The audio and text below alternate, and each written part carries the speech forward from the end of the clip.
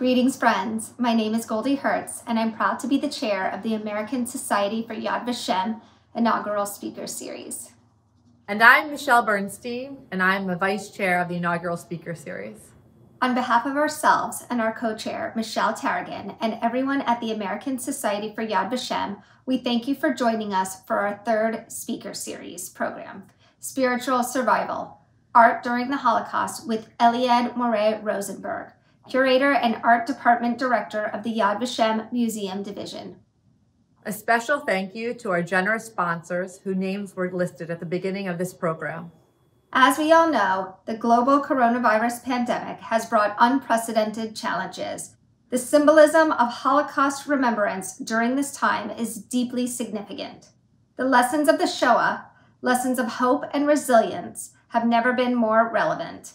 Along with the entire ASYV and Yad Vashem family, we extend our best for the safety and well-being for each of you and your loved ones. Our speaker series was launched this winter to bring Yad Vashem's critical work in Holocaust remembrance and education directly to you in order to explore some of today's most important and pressing issues through the unique lens that only Yad Vashem can provide. While originally planned as a New York tri-state event, we are delighted to bring this online program to the entire ASYV community. We thank you for joining us and for your continued involvement with ASYV and Yad Vashem, especially during this unprecedented time. As you view this special program, we welcome your feedback. If you have any questions for Mrs. Moreh-Rosenberg, please send them to Emily Snyder at Yad Vashem. We look forward to hearing from you. And please stay tuned and watch your inbox for more ASYV events online and in person. Since its founding 67 years ago, Yad Vashem, the World Holocaust Remembrance Center, has become synonymous with Holocaust commemoration and education. Through its landmark Holocaust History Museum, comprehensive archives, International School for Holocaust Studies, and so much more, Yad Vashem brings the memory of the Shoah to the far corners of the world. With programs including the training of hundreds of thousands of educators from across the globe to share the lessons of the Holocaust with their students, and the digitization of millions of documents and survivor testimonies, it is our mission to ensure that the atrocities committed by the Nazis and their collaborators are never forgotten and never repeated. As a granddaughter of Holocaust survivors, I'm committed to doing everything I can to ensure that the world never forgets the atrocities of the Holocaust and the past is never repeated. That is why I am involved with ASYV and Yad Vashem, and why I appreciate everyone making the time to participate in this very special program. Eliad Moreh-Rosenberg is the Curator and Art Department Director of the Yad Vashem Museums Division. She received her master's degree in art history from the Hebrew University in Jerusalem and completed museum studies at the Tel Aviv University.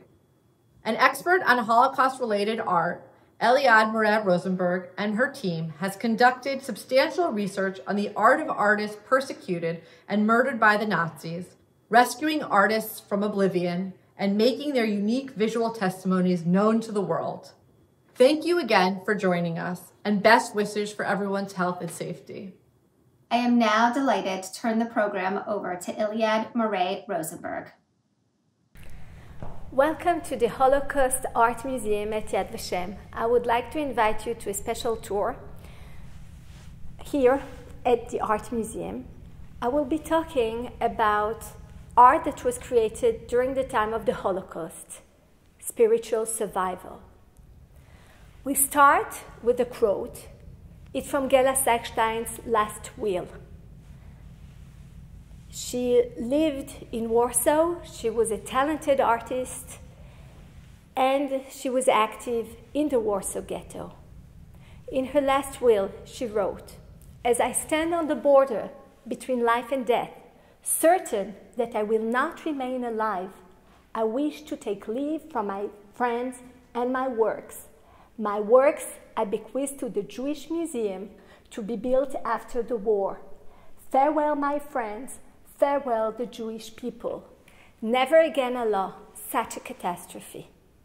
And you see that Gela Sackstein did not survive. She was murdered like all of her family. But her artworks did survive. And through these artworks, we are able to tell her story. This museum is dedicated to all the artists who, like Gela Sackstein, left behind artworks or that created art during the Holocaust. Through these artworks, we are telling their stories, we are learning about their world, and we try to understand how, under such dreadful circumstances, they were able to keep their spirit alive. Here you can see a painting which survived by Gela Sackstein.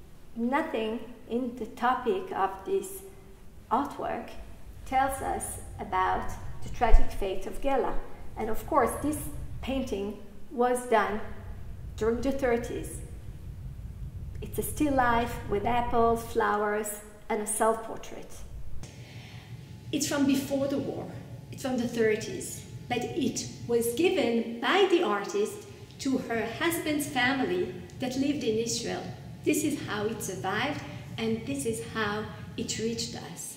Through this painting, we are able to tell a bit about Gela Sackstein to honor her memory.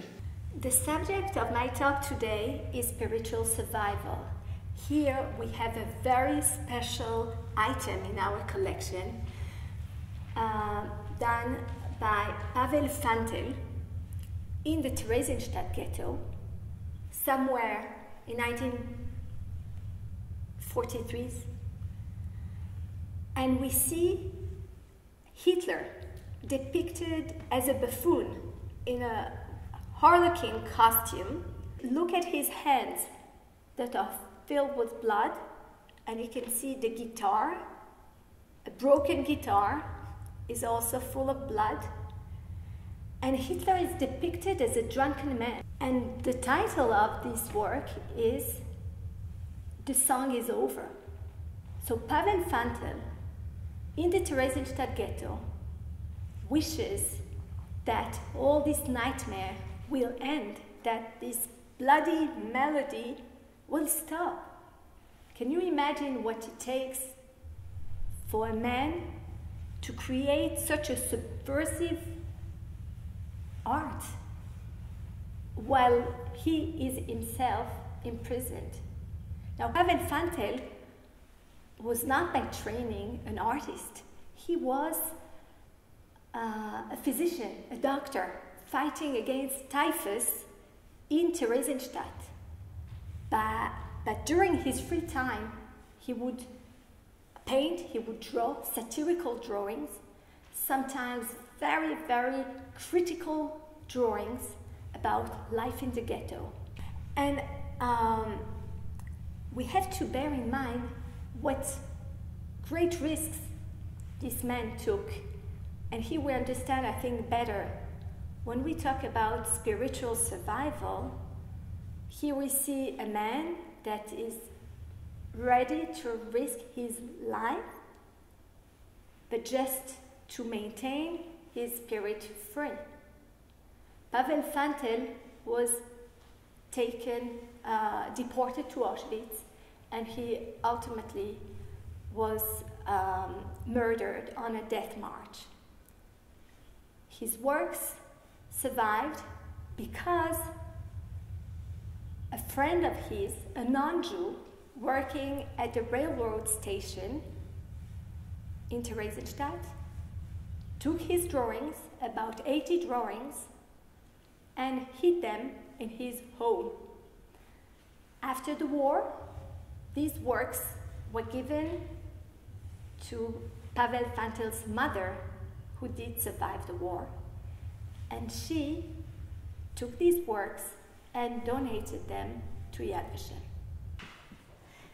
In the Theresienstadt ghetto, there was a great cultural activity in spite of the very difficult conditions of internment. And artists depicted this amazing cultural life that took place there. And what you see here is a wall dedicated to the musicians. And I would like to talk in particular about Max Platschek, who did a series of portraits of musicians. Now, Max Platschek in Theresienstadt, in a little more than a year, completed more than 550 portraits. Unbelievable. And when we think about why did he create so many portraits, we cannot say it's just a coincidence. He wanted to leave a trace. He wanted to leave a trace of the people surrounding him, of these amazing people coming from Central Europe. A lot of them were part of the cultural elite of Europe. And all of a sudden they were there in Theresienstadt. And they were with this threat of death every day, because every day there were new transports to Auschwitz, and no one knew whether they'll remain alive or not. And under these circumstances, we have this artist that depicts the faces of these men and women and tells us a bit about their lives. And if you look closely at the portraits, you'll see every time it's a profile, so of course he could draw more quickly a profile in a humoristic style, and you'll see the signature of the person that was portrayed. So here it's Franz Eugen Klein, who was a famous musician from Vienna, and he not only signed this portrait, he added some notes from Tosca. Tosca was performed in Theresienstadt. This opera was performed there, and he wrote a quote from there. So he's able to joke at his portrait, and we have the exact date. It's the 12th of September 1943. A few months later, Franz Eugen Klein was deported to Auschwitz, and he never came back. Victor Ullmann, another musician, also active in Vienna. He was also active in Prague. And Victor Ullmann writes about himself, it's like Don Quixote and Sancho Panza. So they are able to joke about themselves, but let's think what it means for a man to depict his friends like that. And what is so interesting, and here I would like to talk maybe a bit more about the theme of portraits during the time of the Holocaust, because what we see, it's not just Max Platschek depicting his friends and the cultural community of Theresienstadt. There we see the same phenomenon going on throughout Europe, in the different places where the Jewish artists were interned, so in ghettos, in concentration camps, or in labor camps. Every time the artists had the opportunity, they would leave a trace of their brethren. They would leave whole series of portraits.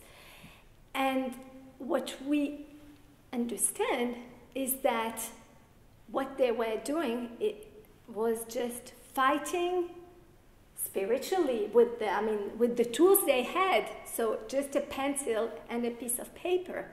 They fought against the process of dehumanization, and they fought against the process of annihilation.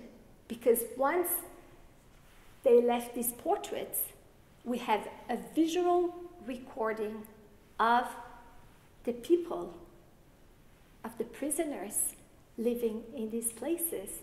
But not only that, through the face, the artists restore these women and men and children. They restore them their sense of individuality.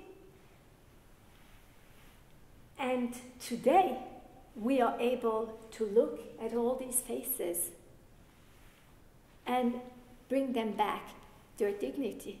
So when we talk about spiritual resistance, I think that the act of portraying during the time of the Holocaust was really an act of spiritual resistance. Max Platschek was deported to Auschwitz, and from there to Sachsenhausen, and he was ultimately murdered. So these last portraits of most of the people that he drew, because most of the people he portrayed were murdered, they form, I would say, one big portrait of an entire community that was exterminated by the Nazis.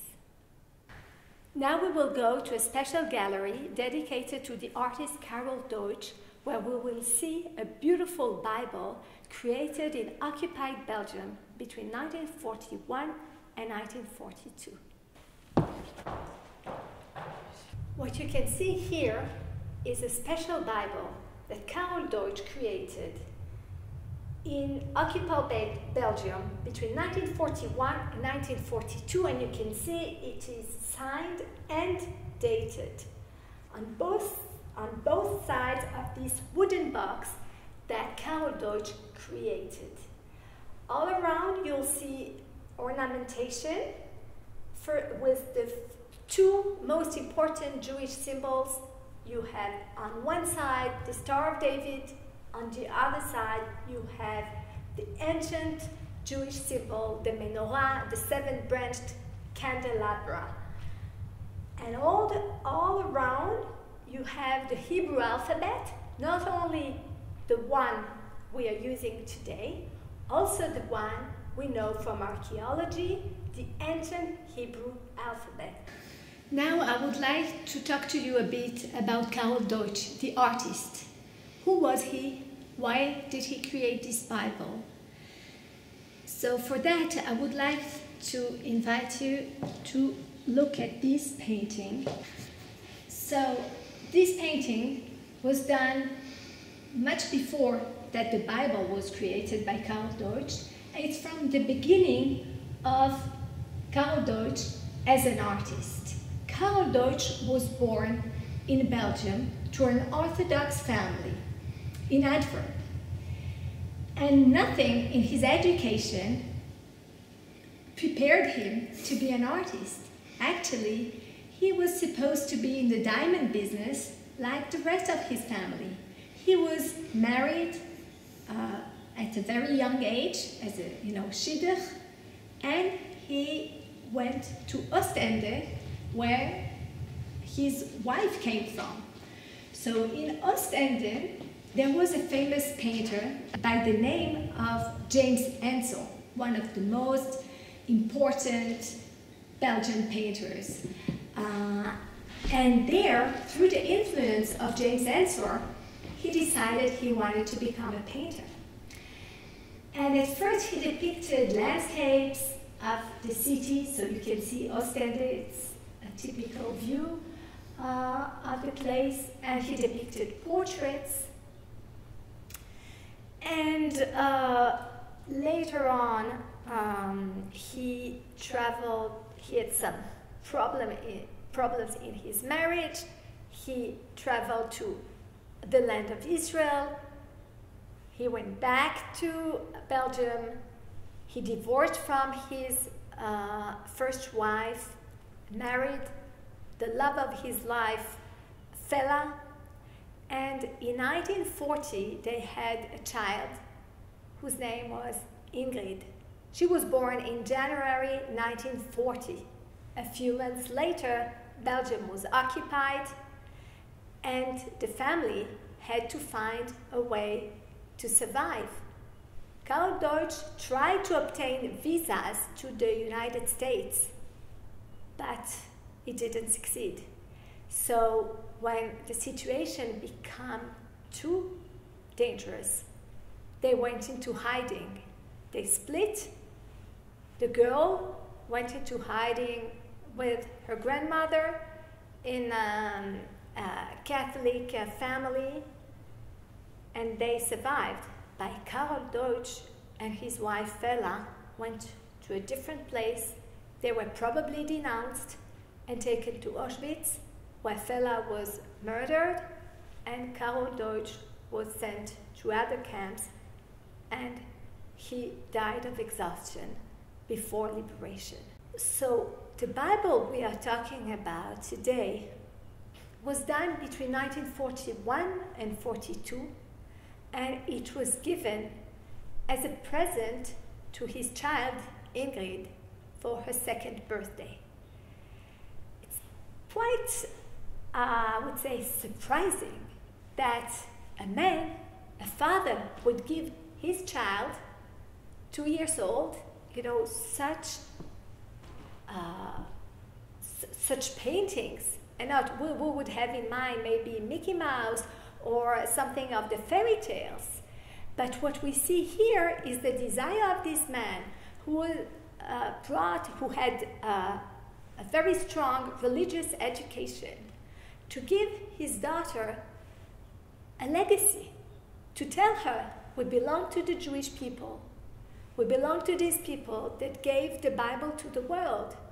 I want you to learn the stories of our ancestors, how they were able to survive the tribulations of Pharaoh and of others.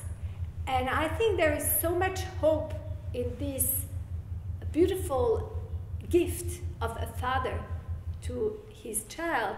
So I think everything he wanted to tell her, he put in these paintings.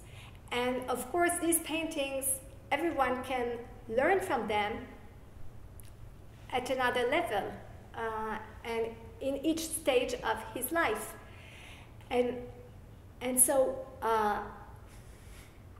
after Ingrid survived, while her parents did not, the only thing almost that was left from her parents was this Bible, this legacy. And through these works, we are able to tell, first of all, the story of Karol Deutsch, but also to tell the story of a Jewish father fighting also. Again, it's a spiritual fight, because when everything related to Judaism is being annihilated at this time in Europe, he affirms in a very strong way his belonging to the Jewish people and to its legacy. Now I would like to talk to you about Felix Nussbaum, who is one of the most important artists when we are talking about the art from the Holocaust. Felix Nussbaum was born in Osnabrück in Germany in 1904, and he was very talented. He was encouraged to pursue his art, and he received a scholarship to study in Rome.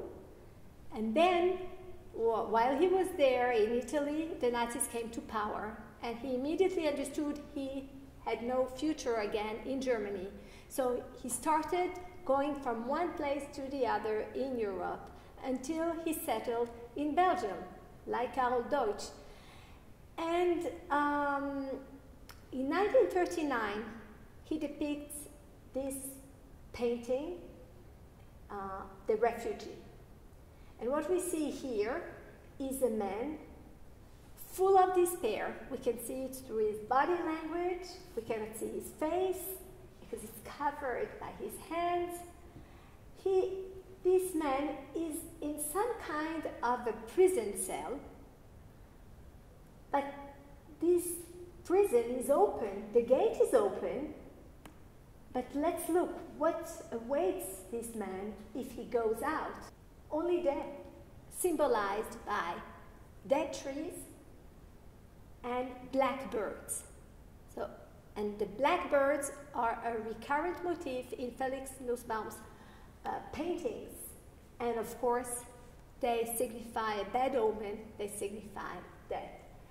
Now, if we look At the center of this painting is this globe, this huge globe, completely disproportionate. And the whole world is in front of this man, but there's no place for the Jews. This painting was done after the Evian conference, where the fate of the Jews was being debated by all of the countries. And the conclusion of this conference was that no one wanted the Jews. So Felix Nussbaum, as a German Jew, expresses the despair of the German and Austrian Jews at the time through this painting. What he depicts is completely universal. It's the despair of the refugee, but at the same time, it's his own personal story. Now look at the bundle and stick that are close to this man that sits in sadness. We learn from these two elements that this man, this refugee, has been already to different places, like Felix Nussbaum. He has found no home, no country to accept him. Felix Nussbaum and his wife, when living in Belgium, when it was occupied, as a foreigner, Nussbaum was arrested, taken to the camp of Saint-Cyprien in the south of France. He managed to escape. He went back to Brussels, and with his wife Fela, they went into hiding. There, while in hiding, Felix Nussbaum continued to paint. Actually, he painted like never before. He gave a voice to the persecution of the Jews at this time. And he left amazing paintings telling about what it meant for a man to be dehumanized and to be persecuted. Having great awareness of what was going on, he took photographs of his paintings and in order to leave a trace. And he took the most important paintings he gave to friends of his, or people he considered friends, for safekeeping. On July 1944, he and his wife were arrested and they were taken to Auschwitz. On the last transport from Belgium to Auschwitz, Felka and Felix Nussbaum were both murdered in Auschwitz. So all that was left from this unique artist are his artworks. But thanks to these artworks that survived, we have a very powerful testimony of what it meant to live as a Jew during these dreadful times. After liberation, the very few artists who did survive needed to find the strength to carry on. And we'll see how art helped them towards this return to life. This is the very first painting done by Pinchas Sha'ar after liberation in 1945, while he is in a sanatorium recovering from the trauma of the Holocaust. What we see here is a man in despair. Actually, it reminds us a bit of Felix Nussbaum's Refugee. We have the same body language of a man that is completely tired. We have the bundle.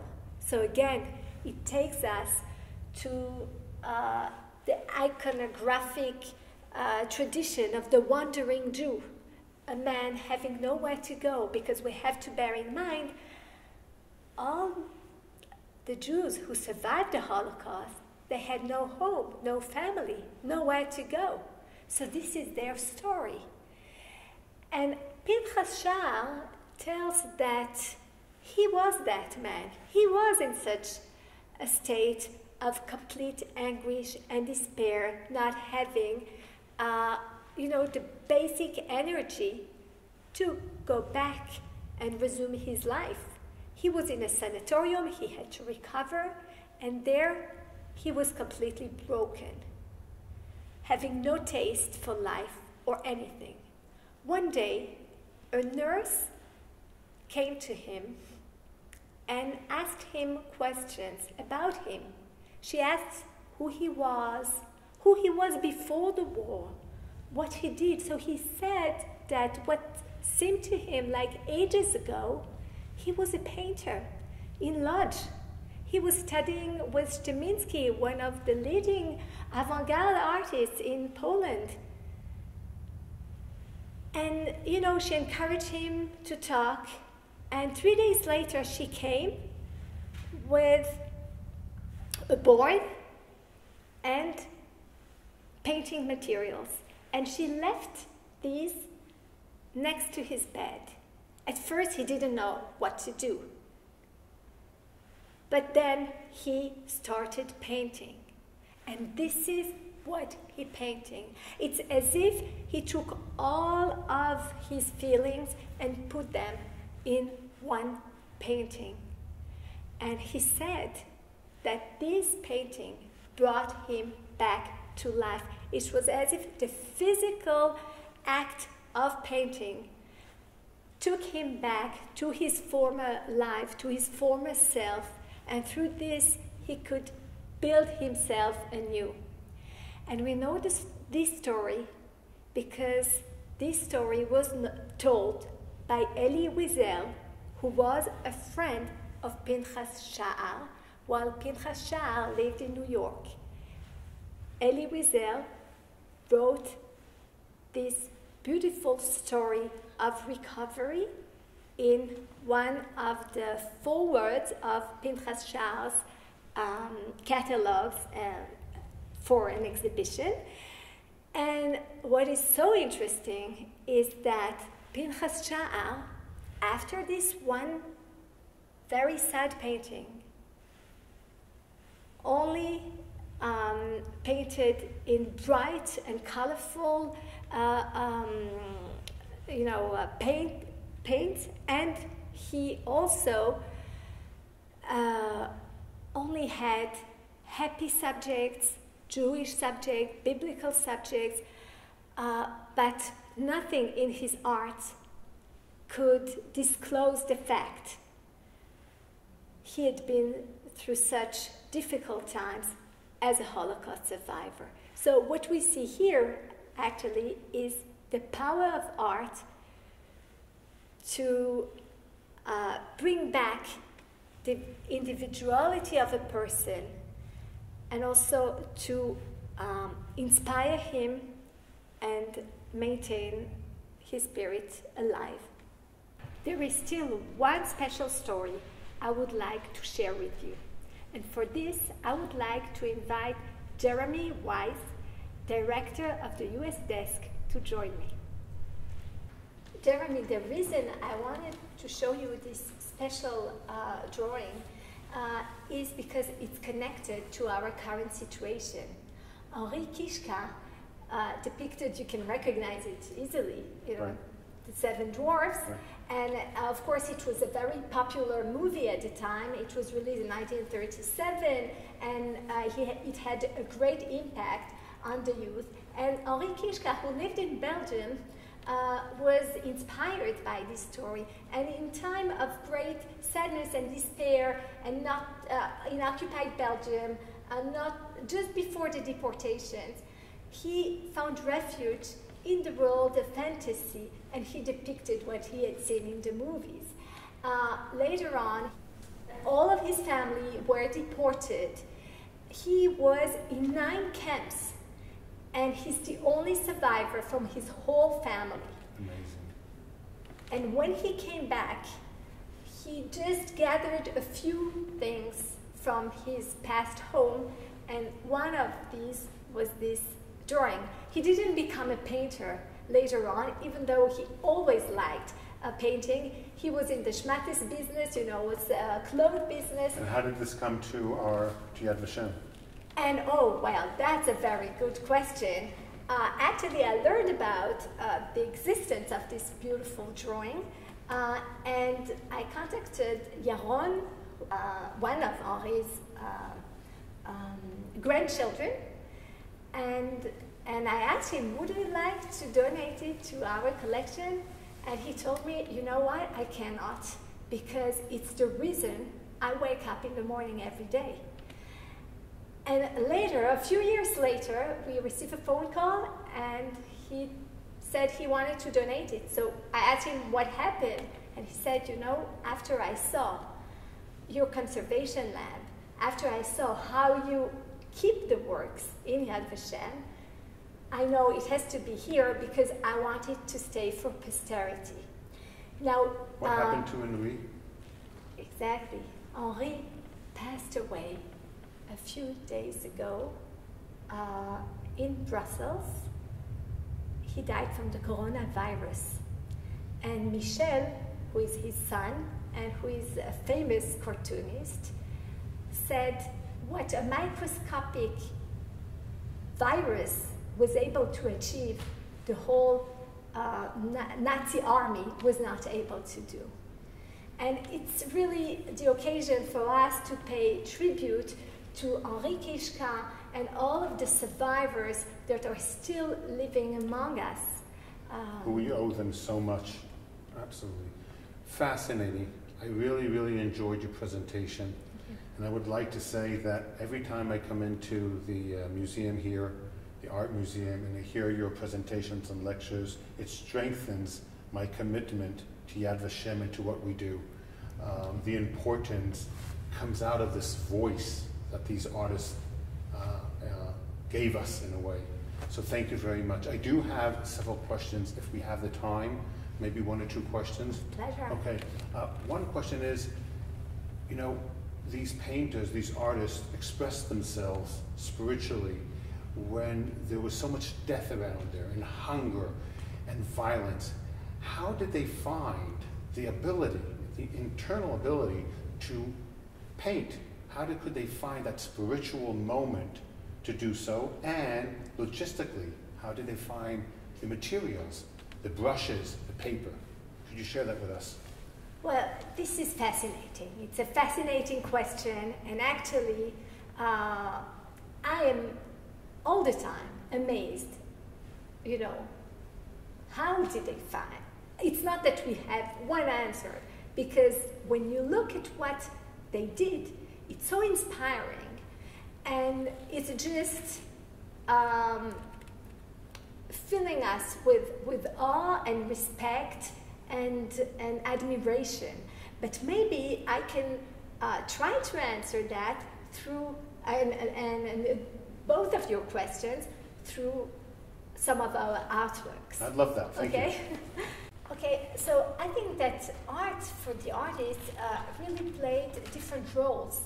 First of all, the artists wanted to leave a trace of what they wanted to commemorate. They are aware of their role. So in some cases, they leave the artworks as documents, and it gives them a sense of meaning. And we know already from Viktor Frankl, and if there was a meaning, then there was a way. And the meaning of life from Viktor Frankl. Meaning, yeah, a goal. So to document, to leave a trace, to express the voice of all the victims around them, that was a purpose. And so that's what, in lots of cases, that's what gave them the power to do so. But here I wanted to show you this artist. His name is André Blondel. He was born as Chaya Blondel, and he was active in the south of France. He was hiding in a cabin, in a log cabin, and he had to do physical work to which he was not accustomed, because he was a painter, and all of a sudden it was so difficult. And he said that here every day brings with it its share of new difficulties. If it were not for the ecstasy and rapture that overflow within me when I hold a paintbrush, I would be unable to do anything. And he writes it in his diary, 1943. And so here it gives us an answer, because for us it's a paradox. How were they able to paint when they were fighting for their physical survival? But here we have the answer. Right. For them it was essential. It was essential. Right. This is what maintained them alive, because they kept their spirits alive, so they were able to also to survive, you see? Okay. And about the actual ability to find colors and materials to paint with? So this, I would like to address that question with this particular painting. This is Shivis, who was active in the Lodz ghetto. He did survive the war. And there, he did not have painting materials, so he created his own one. He just took a potato sack, he transformed it into a canvas, that's what you see here. And he didn't have painting materials, so he invented a new technique. He took industrial paint, pigments, aniline, he mixed it together, and it created this very grainy, bluish paint. And so it shows us how the artists were even lacking basic materials. I could find their way to find the commitment. Their creativity was there to invent and overcome. And this is one example, but every time it's true for all of the works we have in the collection. We have to ask ourselves, how did they find the painting materials? And sometimes the story will be, well, friends of them supplied them with the painting materials, or they were able to exchange for a small portion of food or something like that. And so each time we have a different story, but maybe you'll also notice that most of the works in our collection are on paper, because to obtain painting materials and a canvas, it was very rare in the conditions of the ghetto or labor camps. Yeah. I could go on listening to you for hours. I thank you very, very much for this very moving and fascinating presentation. Thank you, Eliad. Thank you, Jeremy. Thank you for joining me today. You've seen only a few highlights from our unique collection of art that was created during the time of the Holocaust. I hope that the amazing stories that we've seen today will inspire you. Thank you, and we're wishing you from Jerusalem Yad Vashem all the very best and lots of health, and hope to see you soon here at Yad Vashem.